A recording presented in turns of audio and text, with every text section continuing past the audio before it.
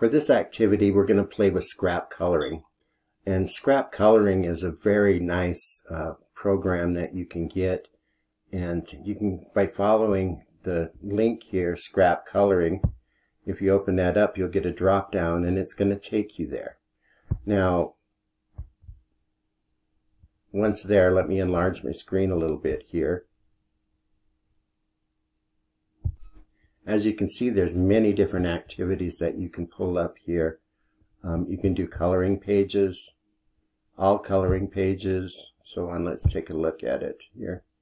And you can pull these up and you can actually color them. For example, if I go over to this one here, and we'll pull it open here. And you can see on the side here is that you have all of the different options of changing colors and patterns here. So in this first row, I click the blue, and let's say in this row, I'm going to click maybe a green, and you can see how it changed the pattern over here.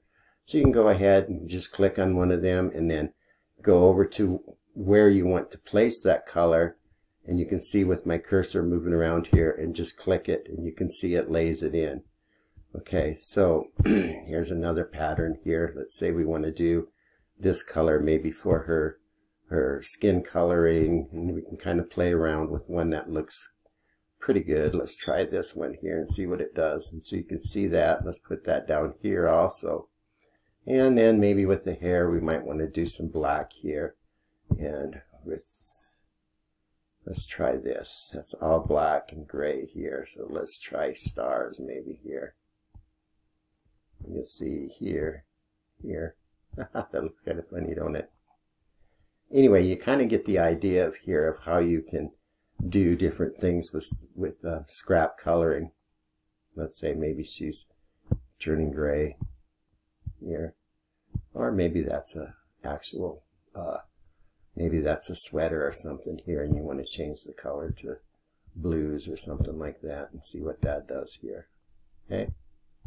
Anyway, you can kind of get the idea of scrap coloring, but for one thing, I want you to do your own. So let's go back to the start here, and let's try, what is it? Color your photos and drawing. So let's go ahead and do that. And then you can notice right here, it wants you to choose from your file wherever your image is that you want to use. So I'm going to go here, and I'm going to go look through mine. Maybe let's try this one right here. This is a pretty cool picture. This is my son-in-law. So you can see I clicked on it, and I'm going to ask it to open, and then I'm going to choose submit, and you'll see what it does here in a minute. So it's still thinking about it and spinning here. It's going to generate that picture into a scrap coloring activity, and you can see what it did here. So see, that's the image that it came up with. What I kind of learned here is if I choose, you can see these fence colors here, and they're kind of small to drop your cursor in. But what I learned, if I want them to be, and it's going to look kind of strange here at first, but let's say I just want them to be black. So you can see it'll do the whole thing. But what I'm doing is the fence parts, I want them to be black. So I'm going to go back in and just get all of them. Okay. And that might take me a while. The fence parts that I want black. And so on. And I'll come back here in a minute without finishing it. But I want them to all to be black. So I want to make sure that I colored them in. And the reason I'm doing that is because if I were to change it to one color and try to go in there and place the black just in those little small pieces, I'd really have a hard time doing that. So this is kind of a trick that I learned with playing with it, is get all your very small pieces, the colors that you want, and then you can go back and change here, and in a minute I'll show you what I mean.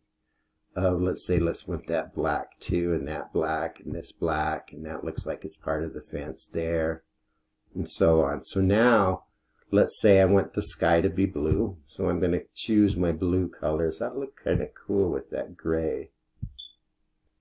Let's try that one, okay?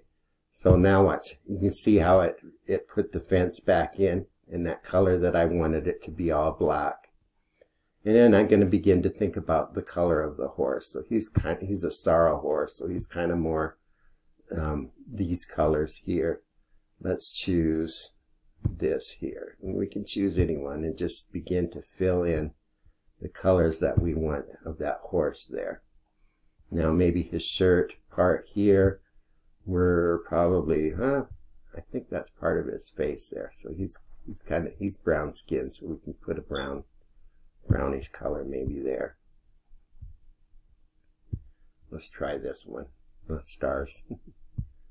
Okay, let's put that there. That's kind of dark. Let's go ahead and fill some of these dark spots in. See what I mean, how small that is? And if you don't hit it just right, it's going to color all of the rest of that color. Okay, let's think of what else. Maybe he's wearing blue jeans, probably. So let's try a blue jean color here. I kind of like that one. Here, let's try this. It's part of his jeans, I think. Let's think of his shirt. I can't remember what color shirt he had, but let's try something kind of wild here. Shirt color. Part of his shirt. Say that is too. So on. And my grass is down below.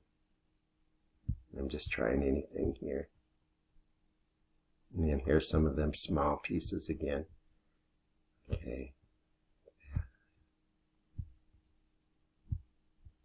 Okay, so once you get everything filled in, then what I want you to do is get your snip and sketch. Okay, and take a picture of it. So I can see I already had one on here, so I'm going to choose new. And I'm going to go ahead and highlight it, the areas that I want.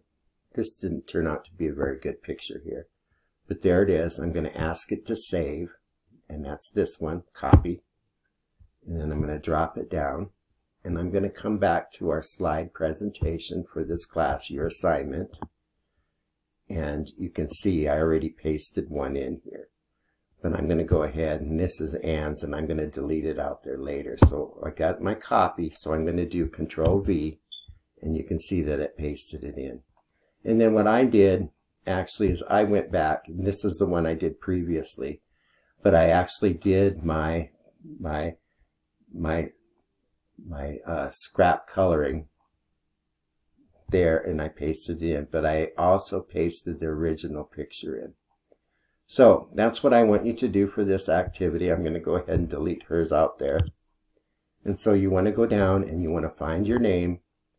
You want to go to use this link to go to scrap coloring.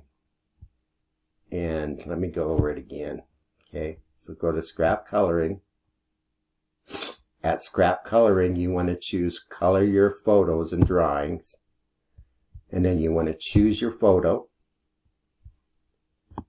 And hopefully you have some. Now if you want to, you can get one off the internet too. Okay? And I'm not for sure. You're probably going to have to copy that and save it from the internet, copy and save it to your folder where your pictures are, and then upload it, okay? Just out of curiosity, I want to see what this one does here. This is me, one of my horses. So I'm going to go ahead and open and submit. And it's going to take a while for it to generate it. Now we're going to hang on. There it is. Oh, I don't know for sure if I like the way that it did that one. Let's go back and look. See, it did mostly black. So I would probably choose a different one, because where it's blacked in here, I'll show you, it won't change the color. So all of the black areas are going to remain black, unless I did that wrong. So, and you want a little bit more color than that. And maybe it's because I didn't choose the photo or drawing with several colors, because you can see here it just says black and white drawing. So let's try it again and see if that does make a difference. So that's the picture. We're going to go open, and let's click on photo with drawings and see if it makes a difference here. It's still generating it.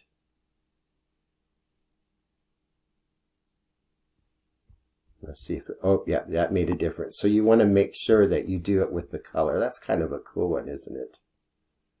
That'd be interesting. The only thing about this, if I did my sky color, it's going to do my shirt and everything that color. Let's just take a look and see what it does. Okay, let's see that. Oh yeah.